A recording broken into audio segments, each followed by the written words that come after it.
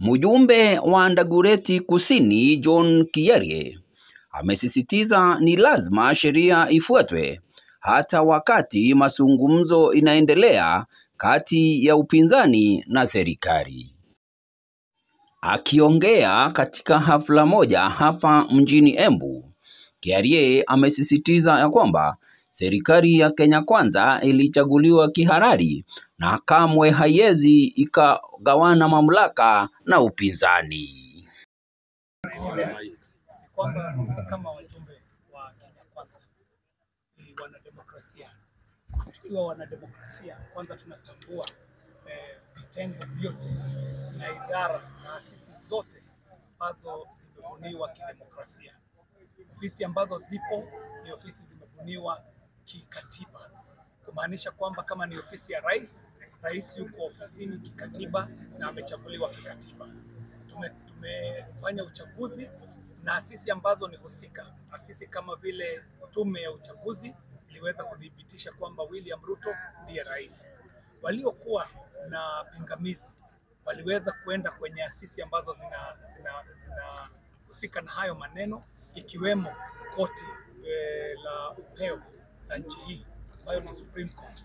Nayo Supreme Court iliweza kutoa uamuzi wake, kumaanisha kwamba kama ni masuala ya kidemokrasia na ni masuala ya legitimacy, rais wa Jamhuri ya Kenya ni William Samoei Arap Ruto. Lakini kama wanademokrasia, najua kwamba democracy husema kwamba majority have their way and the minority have their say. Ndio kwa maana unaona kwamba kuna mazungumzo ambayo yanaendelea. Sisi kama wajumbe wa Kenya Kwanza nasema mazungumzo yakiendelea, tuweze kujiweka ndani ya midini ya kidemokrasia. Kunazo asisi ambazo zinahusika. Ikiwa kuna masuala ambayo yanahusiana na sheria, yaletwe bungeni, tutaweza kuyajadili kule, na kulingana na merit ama demerit yake tutaweza kufanya yale ambayo yanafaa. Ikiwa ni mambo ya kubuni IEBC, kunazo njia za kupitia hayo mazungumzo. Dakika ya mwisho yataleta haya mazungumzo kule bungeni na wabunge watafanya uamuzi. Ikiwa ni kubuni ofisi ya upinzani ije kule bungeni, hata rais mwenyewe ashajitaja, amesema kwamba kunayo nafasi ya upinzani kuweza kuleta ama kuikosoa serikali. So tunachokisema ni kwamba mazungumzo haya yafanyike kwenye midini ya kisheria, midini ya kikatiba na midini ya kidemokrasia. Chochote ambacho hakiwiani na sheria ama katiba, hicho hakitakubalika. Haijalishi jinsi ambavyo mazungumzo yataenda. Ikiwa jambo linakinzana na sheria ama katiba, hilo haliwezi likakubalika. Kwa hivyo njia hii ambayo ni ya mazungumzo inakubalika, lakini ifanyike katika midini ya kisheria, ya kikatiba na pia ya kidemokrasia. What there is to say about the ongoing talks is that there are institutions and bodies that are created constitutionally. And if we're talking about the general election of 2022, the bodies that are mandated to oversee the election did their job. The IEBC did its job within the law. They declared a presidential winner. And those who were not satisfied with the declaration took it to where it needs to be taken constitutionally. They took it to the highest court of the land, a court that pronounced itself on the election of 2022. Beyond that, anything else is extra-constitutional. That is why we are saying, even with the bipartisan talks, they need to happen within the confines of the law, the confines of the Constitution, and the confines of the provisions and ideals of democracy.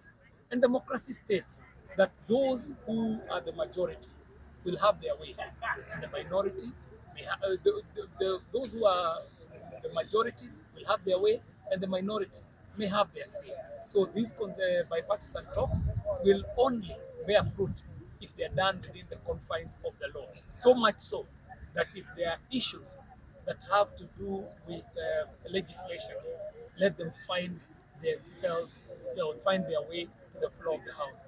That is why, as Kenya Kwanza, we have nominated no less than the leader of majority in Parliament to be the leader of these bipartisan talks, so that whatever it is that is discussed in these rooms will find its way to the constitutionally mandated body for legislation, which is Parliament.